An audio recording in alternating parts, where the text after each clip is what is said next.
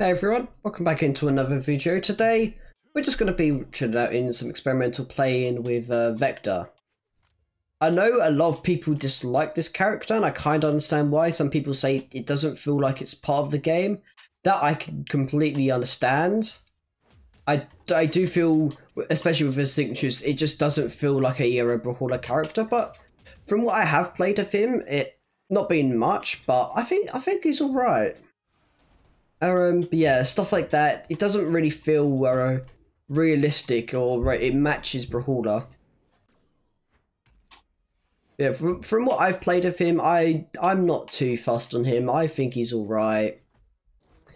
I don't think he does fit Brawler, but you know, he can be fun to play. And I fucked that up. I'm terrible with bow. Bow's actually one of the weapons I want to get better at. Because I want to play Koji, because Koji's just like, it's just an overall like a really decent character. But I don't know, I just suck. I guess that's really it. What was that? Him dead? No, of course not. But yeah.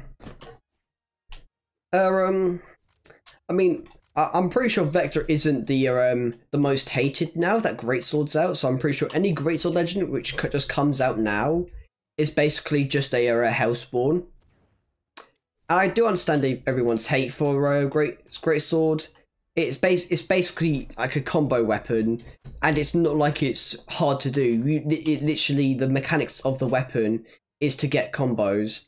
And pro players have found out about using gravity cancels to reset the combo, and overall it just makes it a lot more of a broken weapon. And I can understand why people are pissed off with it, but I feel people do go a bit above and beyond on their hatred for it, and they'll literally hate a person because they played that weapon.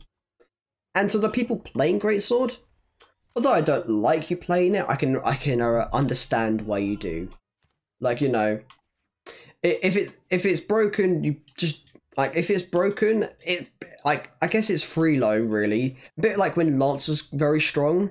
Like, if you was to play Lance, I guess that would be free, like, you would get free low, because when Lance was, like, in a really strong stage. But I guess that's not the case anymore, knowing that Lance has absolutely been destroyed. Also, I'm recording this on the same day of my top 3 easiest legends to play in Brawler, or top 3 easiest legends to play for beginners at least.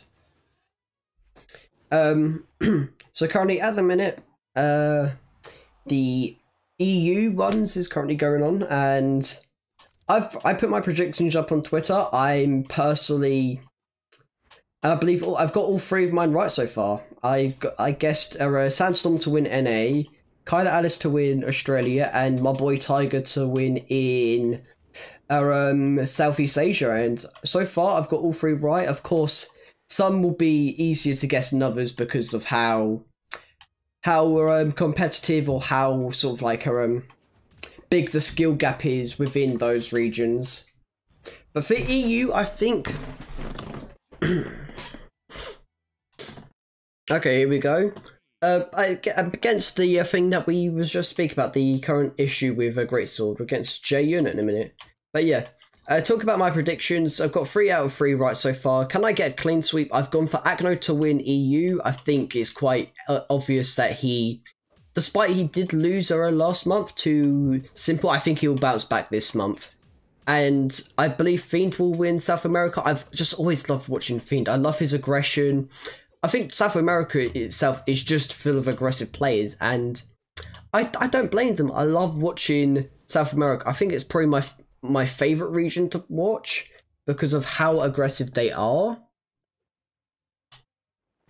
But yeah, Fiend, of course, I'm gonna have a bit of a bias towards him. I was part of an organisation with him, so I'm going to have my bias. But I just love the way which Fiend plays. I love his aggression, especially with Sword.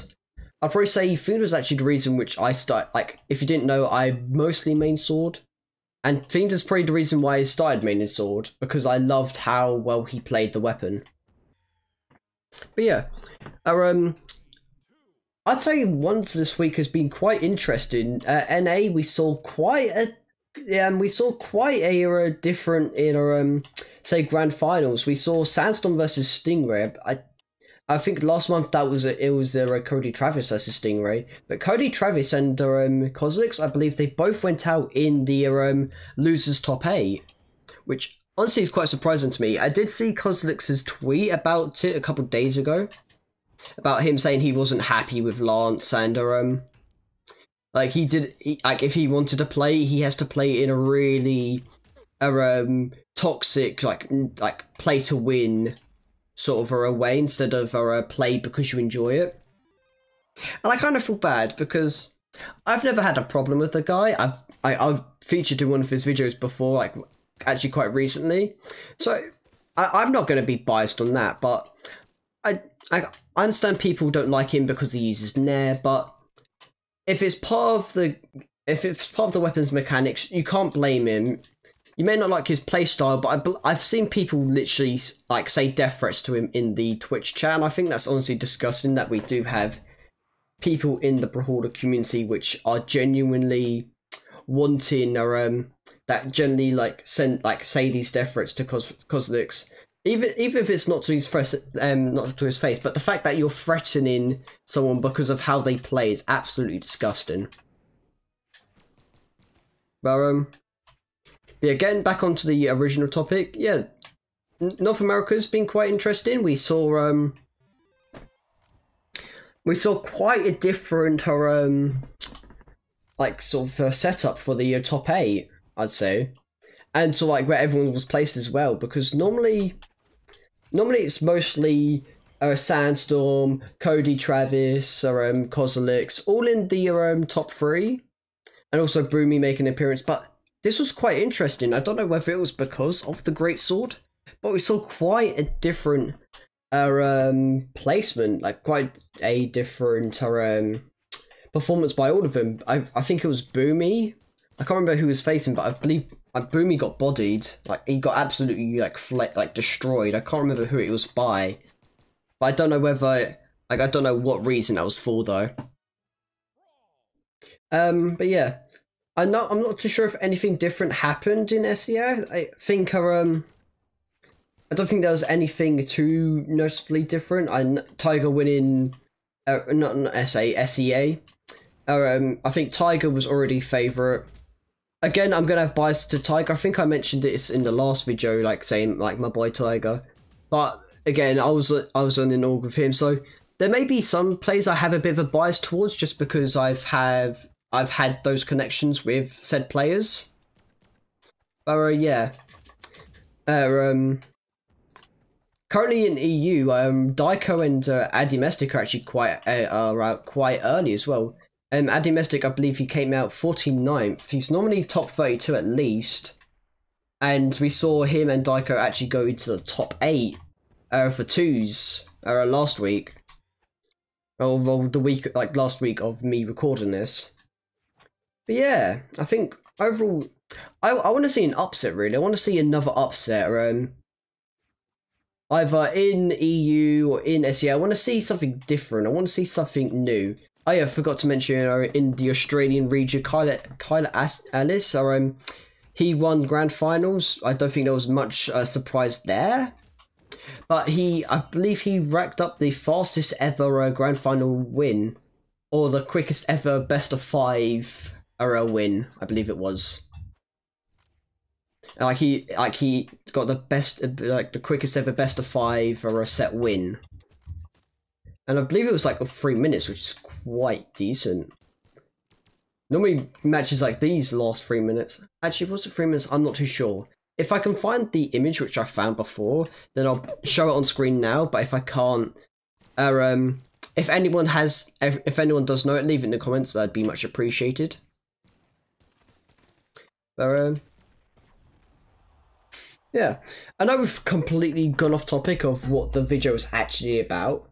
But yeah, Vector, I think he's an alright character. I think he's quite fun to play with sometimes. I know he's hated quite a bit and sort of like his signatures aren't really suitable to the game. that guy just SD just because I think. But I'll be honest, I'm surprised how I haven't actually got any hate comments. Oh, but yeah, getting back onto what I was finding on about the predictions and everything, and I had the upsets in the esports for this week as well.